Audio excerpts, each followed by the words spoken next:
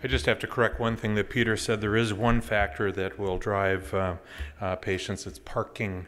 That's well known. Okay. There we go. So what I'm going to do is give an overview of some of the definitions of precision health and learning healthcare system.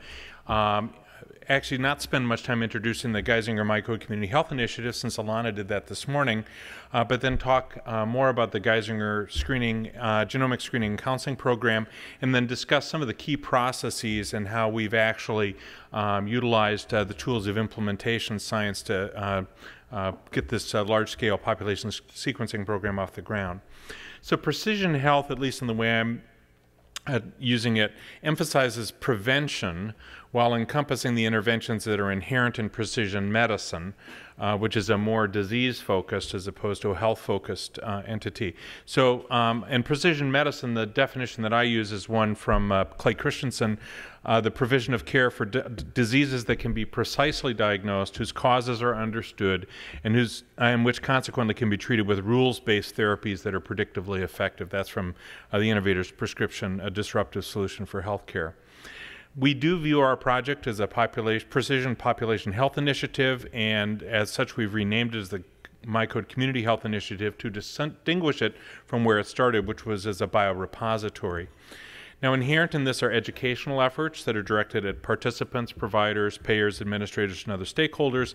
And as we talked about earlier today, this is endorsed at the highest level of the organization as a strategic initiative. So it's explicitly represented in the strategic plan of the organization, both the clinical organization as well as the research organization. You saw the slide earlier, the Community Health Initiative. We're looking to do exome sequencing at a minimum of 250,000 patients. We're going to go through those exomes to look for medically actionable results and then return those results to patients and providers. And we'll support those patients and providers to the follow-up along with long-term management. And then we'll be operationalizing this as a scalable return of results infrastructure in this integrated healthcare delivery system. So again, this is the biorepository was where we started 11 years ago. It was a very traditional biobank at that time, but it was informed by extensive consultation with our patients that informed the design. And at that time, they were saying, you know, we would really, if there's information that you think is important to our health, we would like to have that back. So there was interest from our patients already about the possibility that we could return something to them. So the participants signed a broad consent to combine their EHR data, which can be prospective as well as retrospective, can be identified or de-identified, as well as biospecimens. And a more recent version of the consent, which we're trying to convert people over to, includes the ability to recontact participants for future projects and to communicate medically actionable results. So all the patients that are being consented now are being consented under this broad recontact and return of results. To date, actually, this is not to date. This is August 1st. This number is now 877. And we have, as Alana said, 216,000 consented at the present time. Our initial analysis indicated that we thought about 3.5% of the population would have an actionable genetic condition. I think as we've learned more, particularly about some of the genes that are associated with the inherited rhythm disorders and cardiomyopathy, we're revising that down a bit, maybe closer to 2.5%. This has also changed since I turned in my deck here. We're now at the Geisinger 61. The Brugada paper came out and said, well, we really don't have any good associations with 20 of these 21 genes. And so we said, well, if that's the case, we shouldn't be returning them. So it illustrates the dynamic nature of implementation and trying to really use best evidence. But we do focus this on conditions that we consider to be actionable, meaning that there is a medical intervention that can be done. We recognize that actionability can go well beyond medical interventions, but we're using a medical model for this. It does build on the ACMG incidental findings list, which was recently updated in 2016 and continues to undergo revision. A lot of focus on cancer predisposition, cardiovascular disease. This again is from August, and I did update the numbers here. We've now returned 881 results to 877 patients, so 4 of our lucky patients have 2 disorders that we identified. We've put right up front here the CDC Tier 1 conditions, the ones that the Office of Public Health Genomics thinks that there's adequate evidence to consider public health interventions here. And so you can see that we've had over 250 hereditary breast ovarian cancer, 107 FH, and 85 Lynch syndrome results that we've returned. We're going to take a look under the hood and look at some of the challenges that we occasionally encounter when we lift up the hood. So this is the high-level process. We start with consenting and sample collection. We move to sequence interpretation, confirmation, and reporting. That's reporting back to our clinical return team. So that's reporting from the laboratory to the genetic screening and counseling program. We then report results to participants and do cascade contact and testing for family members, and then we measure outcomes that are attributable to reporting. And so I'm going to go through each of those at a high level. So consent and sample collection. Participants can consent in person. They can consent online through our My Geisinger portal, much as Peter was talking about, or through a smart device, also tethered to the patient portal. We consent between 800 and 1,200 patients per week. We found, though, that in-person consenting is by far and away the most efficient way to do it. We do sample collection as part of the routine blood draw. And then because we have a standing order, additional samples can be drawn over time to replenish biospecimens. So as opposed to many biorepositories where you get a specimen, and then when that specimen's gone, you have to recontact the patient, potentially reconsent them. Here I go in for my annual physical, I go to get my lipid study, and they said, oh, you're in my code, can we draw a couple of extra tubes of blood? Sure, go ahead. And then we have that ability over time to replenish. I want to just make one point here about how we implement the consenting. We put consenters in clinics. What we recognize is after a consenter has been in a clinic for a certain period of time, they achieve saturation. So what we actually did was to design a system by which the scheduling software would communicate with our research software. This was a purpose-built iteration. What it allows us to do is to say for each of the patients that are being seen in this clinic, how many of them are already in MyCode, so we're not approaching people that are already in there and bothering them. How many people have said, I don't want to be in MyCode, so we're not really not bothering them. And then which patients have not been previously approached, and those are the ones that the consenters target in real time. And then we can also look to say, okay, what percentage of people that are coming into this particular clinic are eligible, and as we see that drop, then we can move that consenter into a different clinic that is more naive to MyCode consenting. And by this way, we've been able to kind of keep our numbers up and also achieve satisfaction because we're not constantly bothering people, particularly those that come into the clinic frequently. Sequencing, confirmation, and reporting. This is in theory. You have our eligible participants that are sent for exome sequencing. That sequencing is done in a research laboratory that is not CLIA certified, so we have to do a bioinformatic analysis against the genes that we're interested in reporting. If we identify variants in those genes where there's a potentially reportable result, then we send that for confirmation to a CLIA-CAP certified laboratory that issues us a report. If there's none, then we just save that exome sequence for future bioinformatic analysis. As Yogi Berra once said, in theory, theory is better than practice. In practice, it ain't.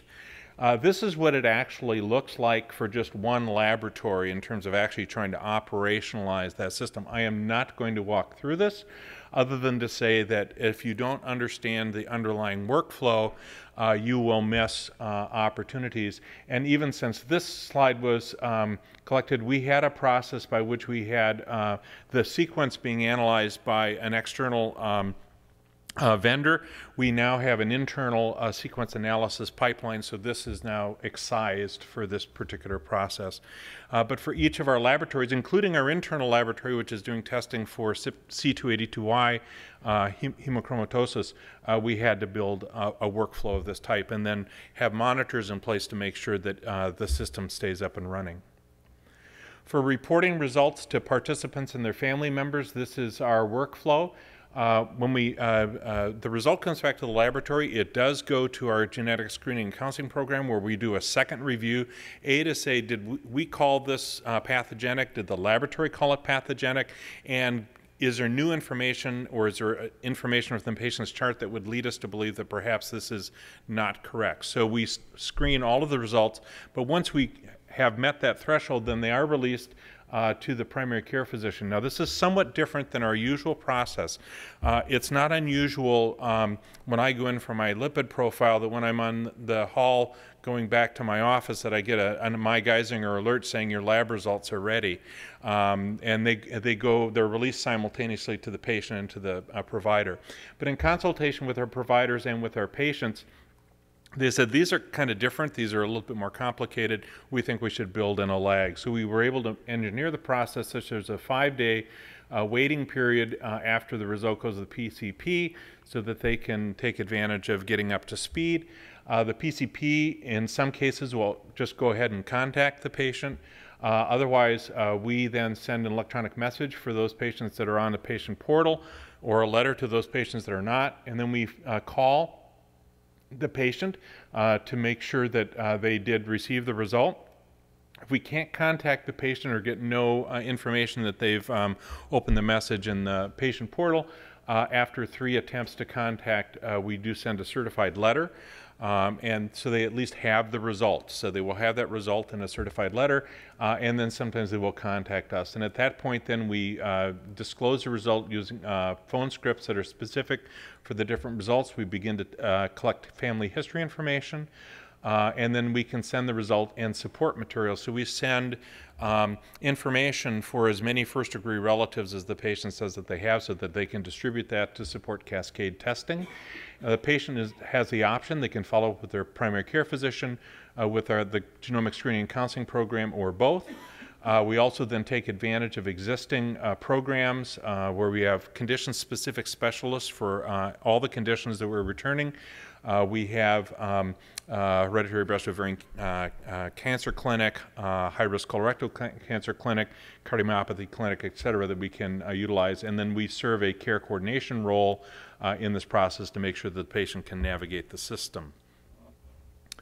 Outcomes are critically important to implementation.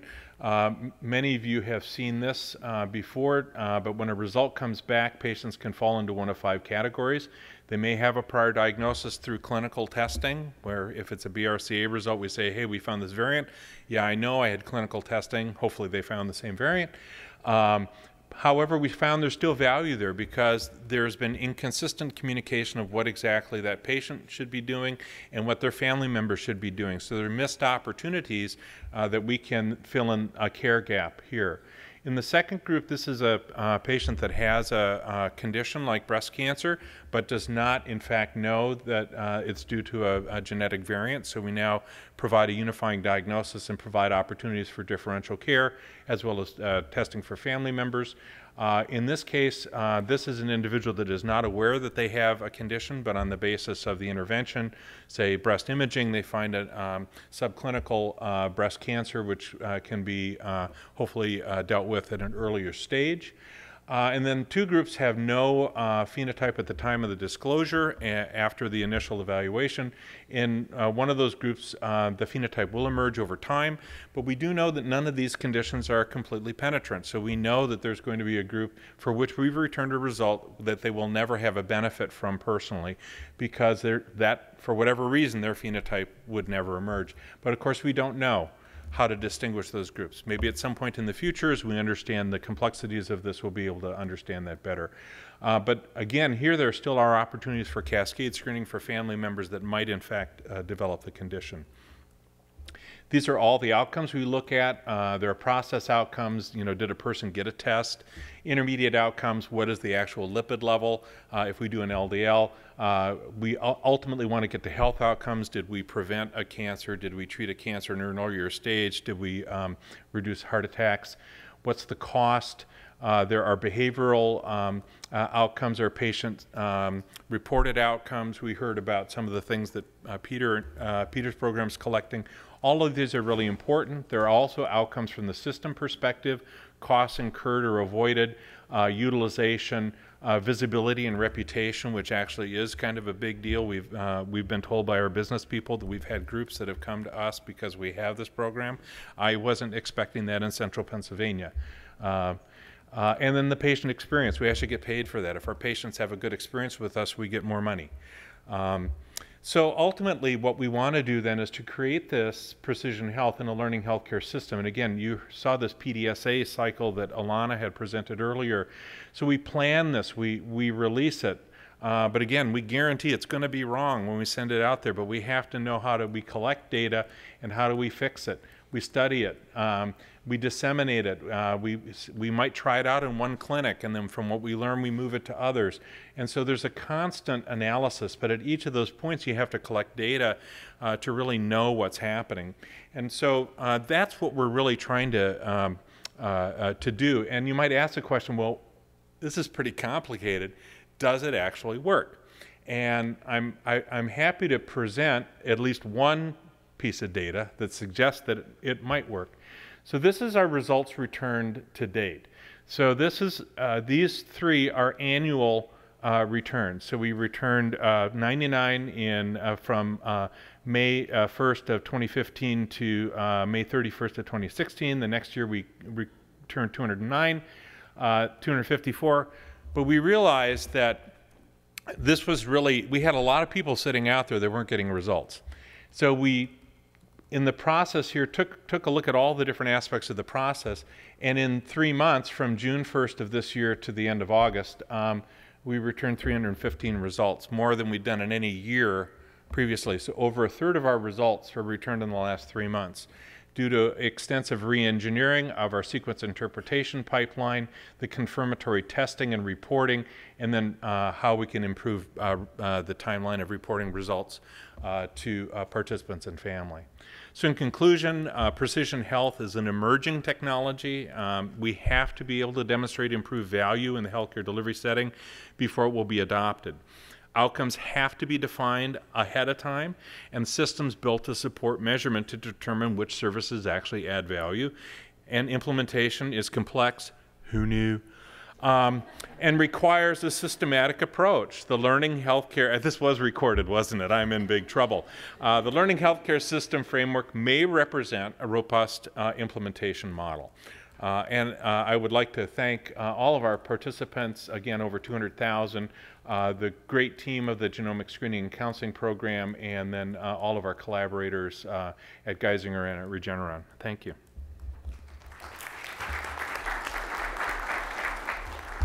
Thanks, Mark. Any quick question? Seems not. Thank you. Okay, next to Lincoln Nadald on implementation of cancer genomic medicine.